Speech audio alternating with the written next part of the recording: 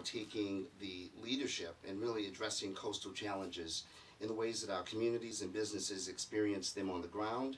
I also want to thank the governor for building disaster resilience as a way of doing business across the breadth of state government. It really has distinguished the way people around the country see the state of Louisiana, and as much as we are a model for this work.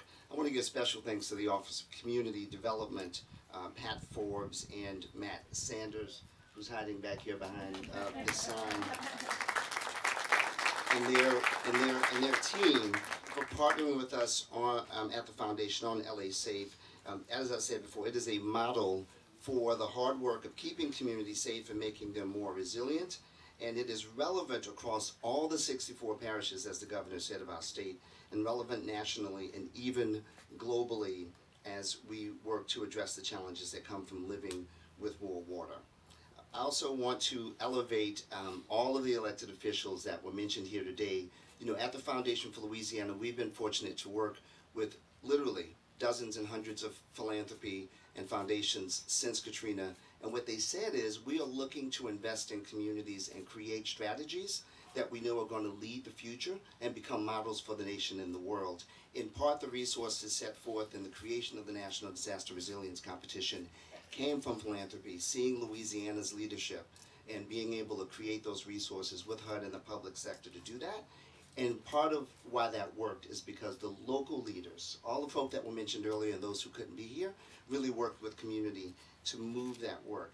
And certainly the most important thank you for the morning is our community-based partners and community members. We know our most important asset in Louisiana are our people. They're the ones who show up every day. They do the hard work. They raise their families. They come to meetings after being, you know, dead tired to show up. As the governor said, almost 4,000 people, more than 70 meetings, showing up to match technical expertise with lived experience and wisdom. People from every walk of life, and it was the magic of them showing up and their input that really made this work. And of course, I want to thank my amazing team at Foundation for Louisiana, Liz and the like. The LA Safe process has illustrated, really, in a way that I can't overemphasize, the unique possibilities of a seamless and high-level partnership between the Office of Community Development, Coastal Protection and Restoration Authority, and the Governor's Office of Coastal Activities. Very different offices that found ways to support their work, really in a historic way, included thousands of Louisianans in the learning and planning process.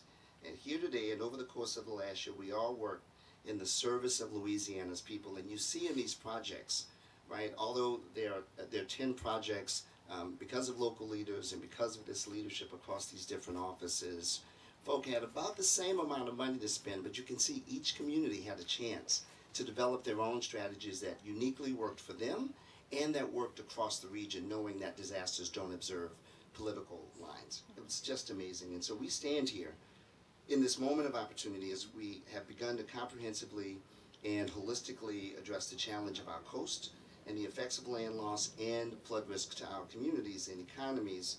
We really have an opportunity to take advantage of this moment. LA Safe has allowed us to begin to maximize our collective talents and responsibilities in a way that significantly improves the lives of our residents and our communities. Very quickly, the Foundation for Louisiana for more than 12 years now, starting with our Coastal Fisheries Fund in 2006, all the way to our Coastal Resiliency Leverage Fund now, have had a chance to deeply understand the value of investing in people and practices that actually work to reduce risk and increase resilience across our state. The projects that were just revealed today really are an important step toward a Mississippi Delta that is sustainable, vibrant, and possible within a smaller footprint. This work serves as a reminder that here in Louisiana, we are just one of a number of communities around the world learning how to live with water. We sit in a leadership position as it relates to how we do that.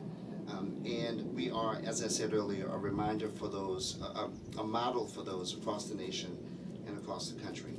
So as I close today with a challenge to all of us to really think about what the governor said and reminded us to do, to continue to collaborate and build on the tremendous work of our colleagues, allies, and partners, to really depend on and rely on our people to be our best guide for what the work should be, to expand our thinking and ways of working across sectors and disciplines, to scale our work from the local coast and statewide.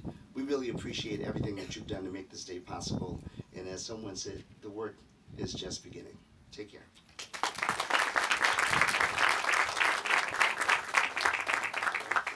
I want to thank everybody for coming. Governor, thank you for coming. Flozell, wonderful remarks. And we're going to be here for a little bit with our panels and able to talk about the projects if anybody has questions. And look forward to working with all of you as we build these great projects and make Louisiana more resilient than ever. Thank you so much for coming.